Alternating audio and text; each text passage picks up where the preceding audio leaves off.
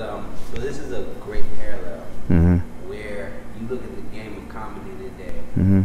and you see how certain talents are representing comedians that aren't really telling jokes, not really doing stand-up. Who do we blame? Do we blame the audience or do we blame the talent? And I see that in parallel immediately with Trump, where do we blame him? Yeah. Or do we blame the people that... You would blame the enablers. You always blame the enablers. People are like children, and they're going to try to get away with what they can get away with. And if you let them, at some point, it's not their fault anymore. It's you. So definitely the audience, the enablers, you know. Because that's where, like, for the game of, like, comedy right now, I just see that. Mm-hmm. Where I know people are mad, but you got to think about a lot of these cats is trying to make some money. Yeah, they trying to make some money. You know, initially I used to be with the crowd, you know, say, oh, those guys, you know what I'm saying? But I'm completely different. When I went to a show of a particular social media comedian that's like hot right now, and they gave, if I had to grade their performance, they did a 3 at best, but the crowd was eating it up. And I was saying to myself, I can see the immaturity in your act. You have no setup, no punchline. You're up there having a humorous conversation. You have no idea what you're doing. But I don't blame you. You're learning. The only way that we learned is when we got booed. Oh, that didn't work, and you had to go do something else. If they're eating it up and you're packing shows out, can't blame you. Can't blame. And in some respects, they're stealing. The young ones, their social media, they're stealing because they don't have the material. And if the club owners are still booking them and the fans are still packing the place, how can I blame them? They try to make money, you know. And some of them are young people that didn't have anything, and out of nowhere they just put the phone in front of their face and they blew. You know what I'm saying? They got all kind of money and opportunity. They're not going to listen, and they're just doing their thing, you know. So I don't blame them at all. Mm-hmm. Social media's coming in now, kind of like a back door. Yeah. To get the same amount of audience, where does your route look like? What do you think? I'm watching the social media people. I'm doing what they're doing.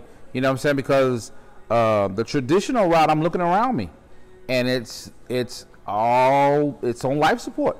It's on life support. So back in the day, people would develop talent. You know what I'm saying? You be hot, because it's happened to me. Even in my career, it's happened where you go out there, you do a good show, and then somebody approach you. Hey man, I gotta get you to my club, man. You're amazing. Yeah. Nobody does that anymore. Nobody really cares. There's no producers in the audience watching you. They're online. They're looking for who's the next hottest person with the following. You know what I'm saying? So the game is different.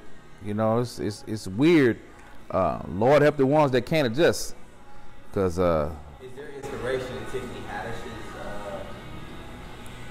kind of story? Well, yeah, because it just shows you it still could be done the regular way. And there's a few others other than Tiffany, you know, Laurel and a couple others out there who blew the traditional way, but it's less and less.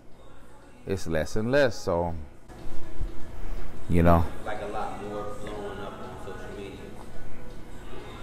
Yeah, I mean. What does that look like? Is that like people stop? Because we had someone write a story on Comedy Hype about like the open mic was dead and what they labeled it. Yeah. Just saying like there's no point. Well, I'm not gonna say that. I'm not. A good friend of mine and a good friend of yours too. He preaches that here. I'm not gonna say that because I feel I'm old school. You still got. It's just like going to the gym. You got to get in there and practice. You gotta get in there and practice, because I just feel like for your self-respect, you can get online and do a funny video and you could blow up. But when you get on stage, especially if you started trying to do a traditional route, don't you feel stupid? You know you suck, but they like it, and you're just up there making money when you want to try to be the best, try to get better. You know what I'm saying? So, the open mic's not dead. I just don't. I think you still should. There's a place for it. You know what I mean? Now, the days of 7 days a week hitting open mics, you're an idiot. You're an idiot. You're an idiot, because you better pull that phone out and do so and put some kind of content up.